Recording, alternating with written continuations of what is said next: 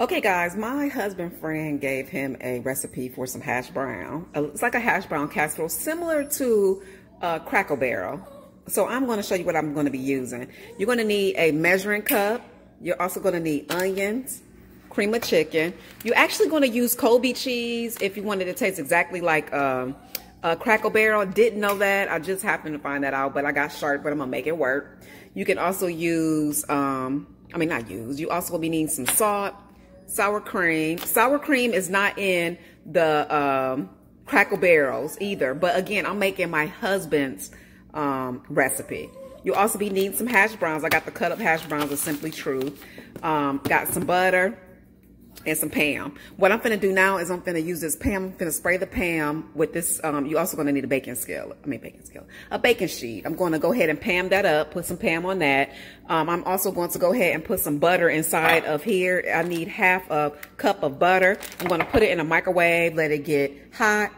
Go ahead and get my soup open, and then I will continue. Okay, and again, make sure you grease the skillet because you don't want it to stick. So I already grease this, not skillet, grease the pot, the cooker.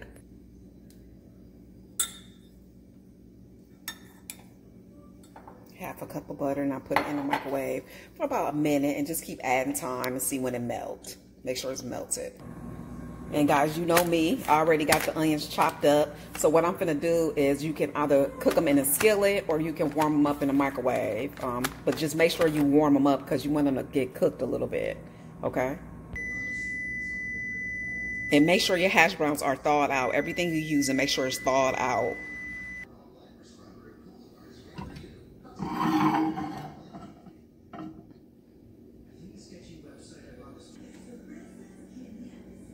Okay guys, now I'm about to put half a cup of cream of soup inside of here.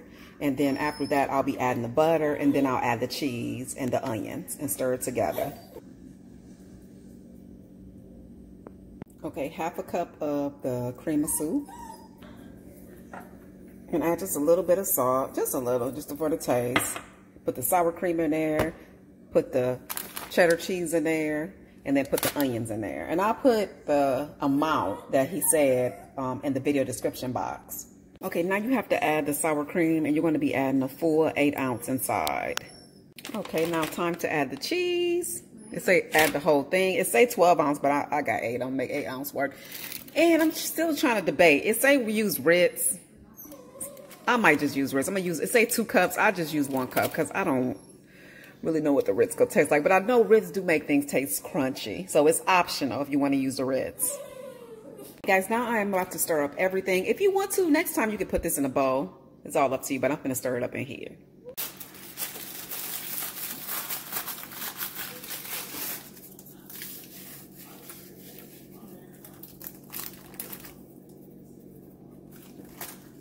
I didn't use, like I said, the 2 cups like they said, but just go ahead and get this all stirred up. And like I said, if you want to next time, use a bowl. Just do it gently. That's less bowls you have to clean up if you don't have to use a bowl.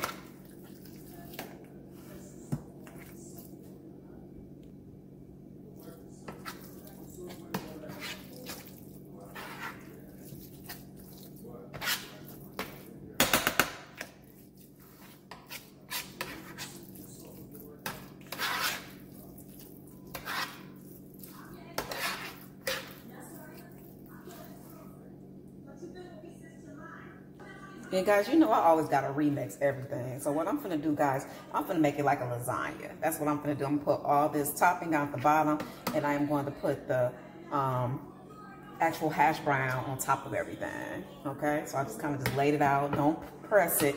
Just lay it out just a little bit, and then I'm about to add the hash browns.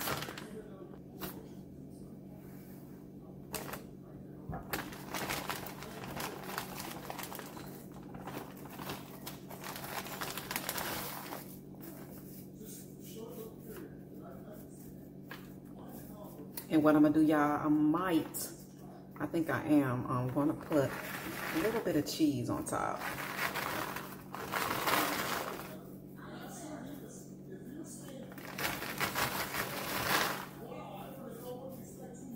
And use your hands. I already washed my hands. It's all right to use your hands.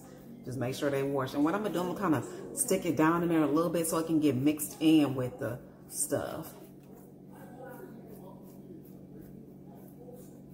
Just kind of push it down a little bit.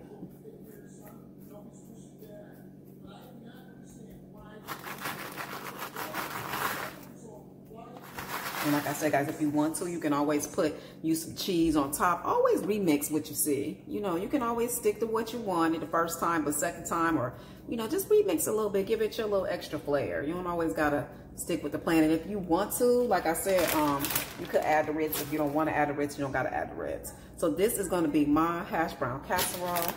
I'm going to put it in the oven, guys, for 45 minutes to 50 minutes. Check it, see what it looked like. You want the edges to be nice and crispy, okay? And once I get done, I'll come back with the end results. And happy Valentine's Day, everybody. Bye, guys. And just pushing it down in there so you get that nice consistency all in there. Okay, in a dryer. In the oven it's time. Again, put it on 350 for 45 to 50 minutes.